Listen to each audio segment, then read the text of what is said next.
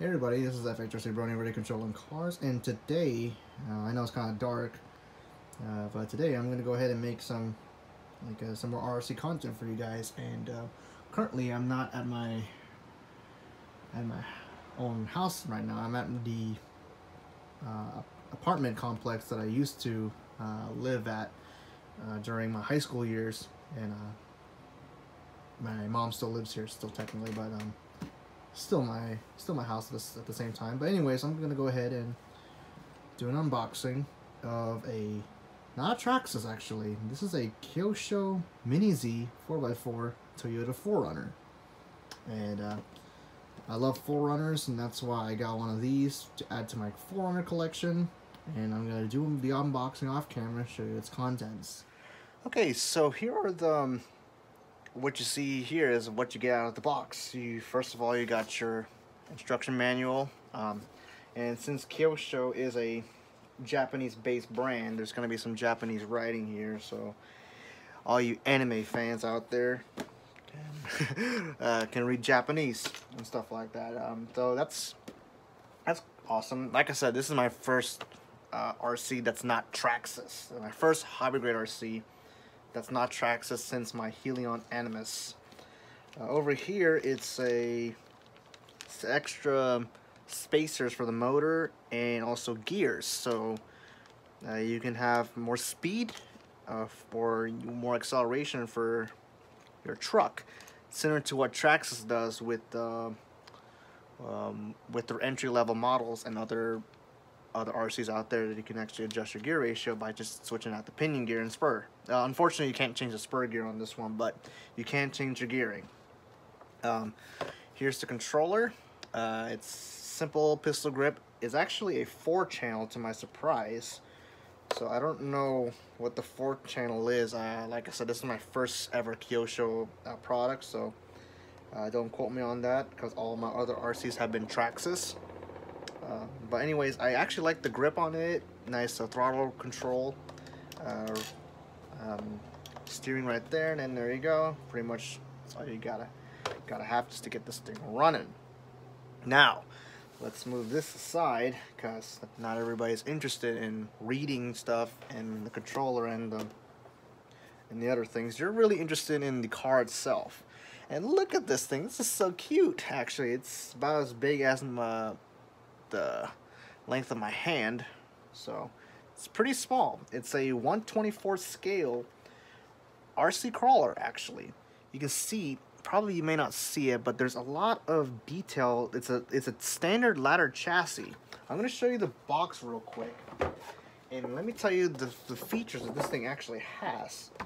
You have coilover shocks, that's one thing, solid axles front and rear, and a pretty much of a, if you guys are into drifting, this is actually, look at how wide the steering angle is.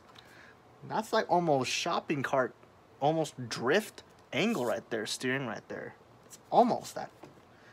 So that's the steering angle. You have 18 full ball bearings. You got an actual gearbox. What else? Let's see here.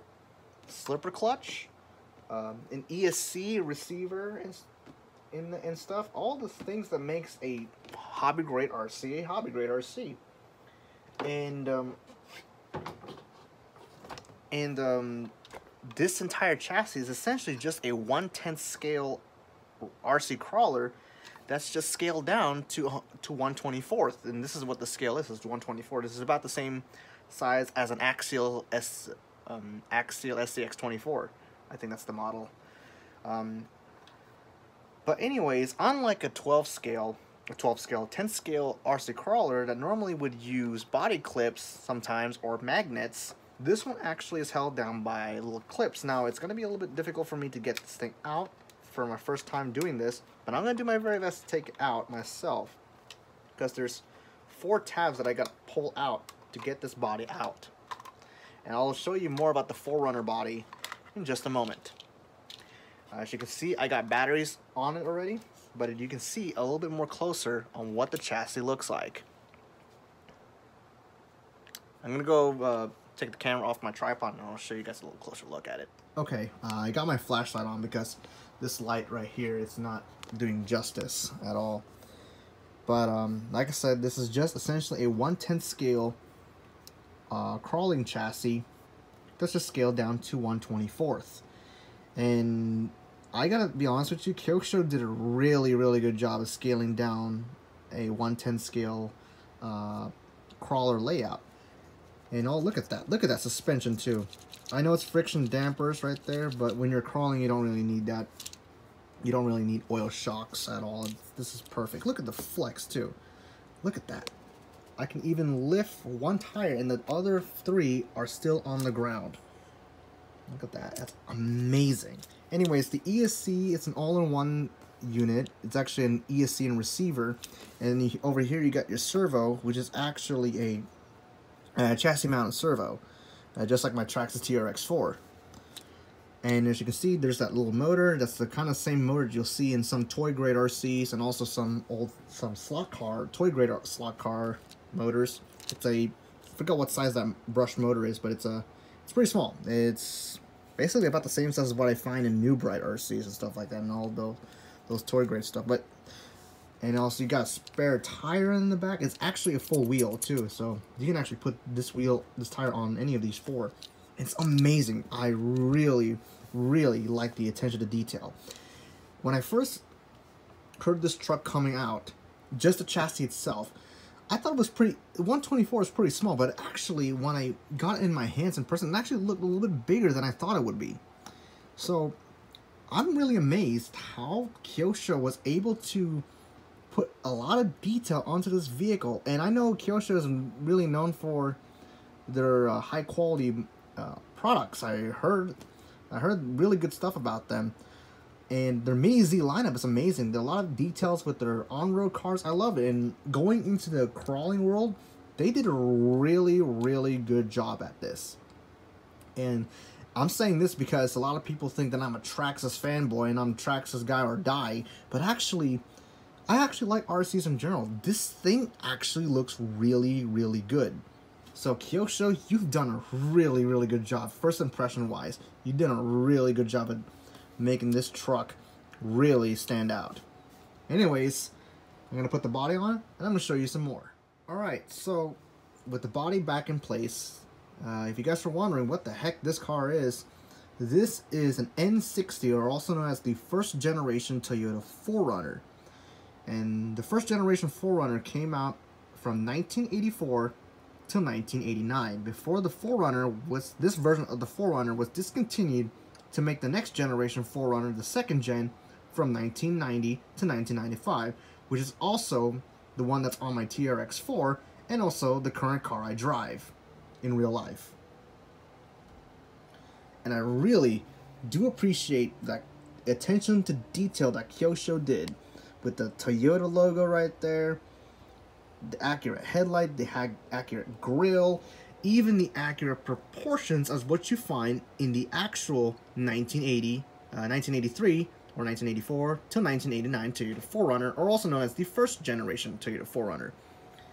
Now, for you series 4Runner fans out there, this in real life, this back part actually takes off. You can actually remove this part of the roof in real life on the real 4Runner. Can you do this in this one? No, unfortunately. But it does have that, you know, black roof to let you know that, hey, back in the 1980s, you can take this thing off. Or if you own a first generation 4Runner now. And look at that. Just look at that.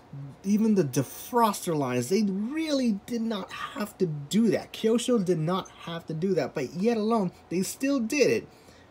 And remember, attention to detail is what brings this price tag to what it is right now.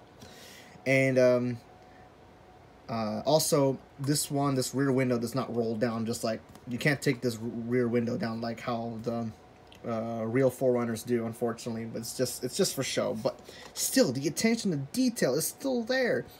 It's also, this one is an EFI SR5, I see. So I know it's kind of blurry, but it says EFI SR5, but I don't know specifically if this one is the one with the 4-cylinder or the one with the V6. Because I know the 4Runner, aside from the Hilux Surf, which is the Japanese version of the 4Runner, aside from the diesel options, I don't think this one is the one with the 4-cylinder. I'm assuming this one's the V6. Don't quote me on that because I don't own a first-gen 4Runner. So for those who own a first-gen Toyota 4Runner and you guys are watching this video, please let me know if this is the one with the V6 or the 4-cylinder. Because I know they did have the 22RE 4-cylinder and the 3VZE V6 that's also in my second gen. Anyways, there's the 4Runner logo right there. I know it's kind of blurry, but there's the 4Runner logo right there. Wow, I am so amazed on what Kyosho did when building this truck right here. They also have a Suzuki Jimny and also a Jeep Wrangler, actually. They also did a Jeep Wrangler crawler of this exact same chassis. So, wow, I am so amazed on what Kyosho has done. First impressions, Kyosho, like, this is coming from a guy who actually likes Traxxas, who is a fan of Traxxas, who's been owning all this. My RC collection is mainly Traxxas, and Kyosho comes here, knocks it out of the park. Amazing attention to detail. I wish Traxxas made a mini version of the TRX4, and if they did, then I don't know if it's gonna match as well as this one. But I'm really impressed for first impressions wise. So Kyosho, you have done an amazing job on this one. Good job to you guys. So, anyways, that's pretty much it. And so that's the unboxing and my first impressions of the Kyosho Mini Z 4x4 Toyota 4Runner, specifically the first generation N60 Toyota 4Runner from 1984 till 1989. This is the first generation 4Runner, okay? And I really love this looks. And this actually fits perfect in my 4Runner collection. Now I have the TRX4 with a Proline 4Runner body, 91 4Runner body. I have this. I got drawings of 4Runners in my room. And I also own a 1995 Toyota 4Runner, and this will fit perfectly in my 4Runner collection. I'm really glad that I actually got this. And good job, Kyosho, for the attention to detail. I really do like this.